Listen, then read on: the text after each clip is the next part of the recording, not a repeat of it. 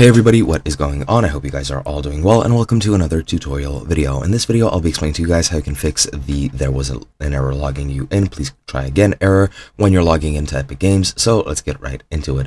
Now, this might happen for a variety of reasons. I'm not even sure what all of them are, but you can easily sign back into your platform and you should be able to log in to your account if you just try again. However, firstly, what you need to do is make sure that you're not connected to a VPN or hosting or proxy service, and disconnect if you are. Then you need to go to your platform website and sign in there. If you're on PlayStation, go here. If you're on Xbox, go here. If you're on Nintendo, go here.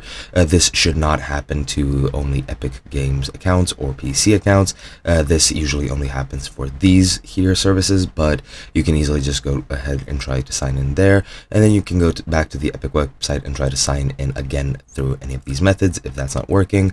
And if the issue persists, again, try logging in using your Epic Games account credentials, since for Epic Games accounts this usually doesn't happen and you shouldn't have any problem. If it does, for the life of me I couldn't figure out why, so you will need to search the internet yourself and try to find a solution, since I couldn't.